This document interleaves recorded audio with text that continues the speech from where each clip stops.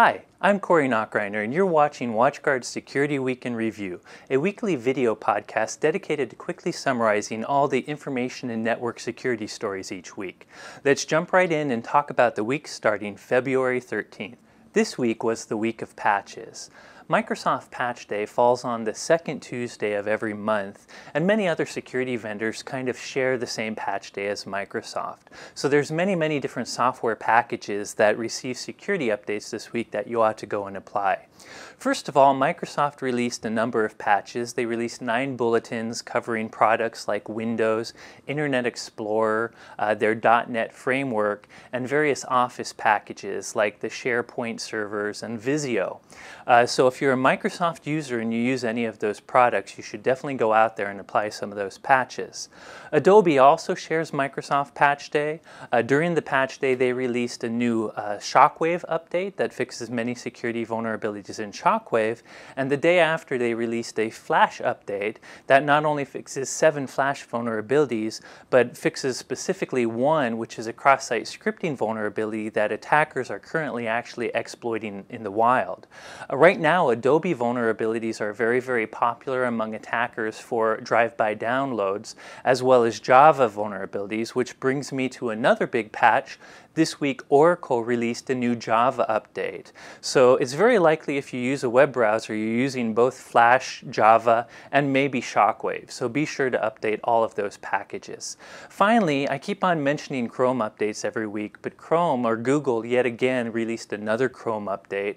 This update is mostly to include some of those Flash updates that Adobe releases. Chrome packages Flash with the browser itself, so to get the latest Flash updates, you have to update Chrome as well.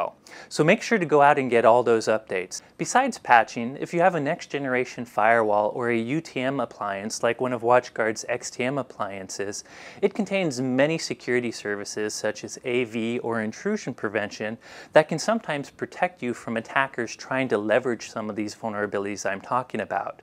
At WatchGuard, we still recommend you patch the software to completely fix the problem, but having one of these devices can help you during your vulnerability window, the time between when we learn about a vulnerability and you actually patch it.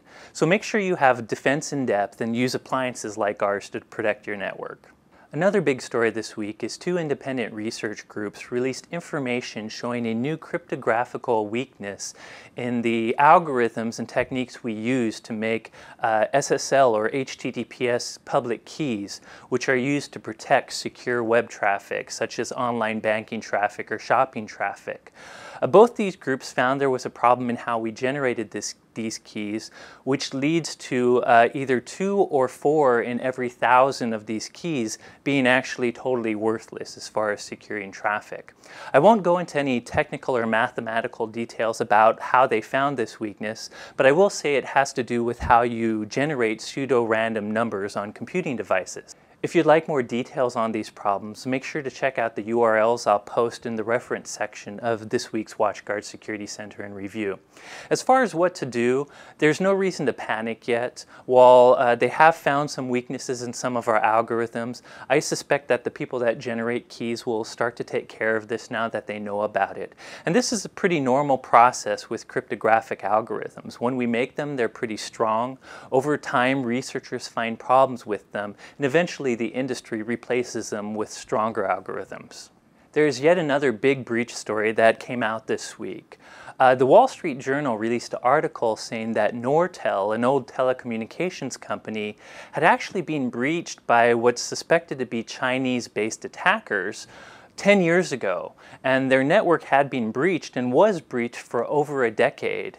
And during this time, the Wall Street Journal said these attackers were stealing a bunch of intellectual property from Nortel. The details of this breach haven't been disclosed in any way. It comes from some internal ex-employee of Nortel who shared this information with the Wall Street Journal. So we don't know all the details, but we're starting to learn many big companies may have been breached for long periods of time, and it harkens back back to a prediction I made last year, which talked about how we have to start protecting intellectual property.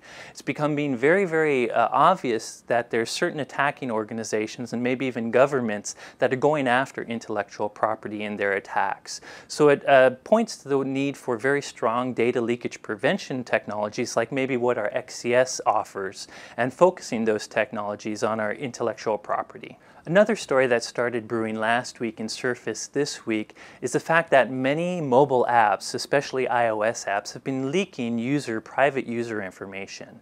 This started previously when an app that I believe was called Path was found to actually leak your entire contact list to the app developer. But over this week, we also found applications like Twitter would not only take your address book, but the Twitter people would store it for up to 18 months, and various other applications were also leaking information like your address book to these app makers.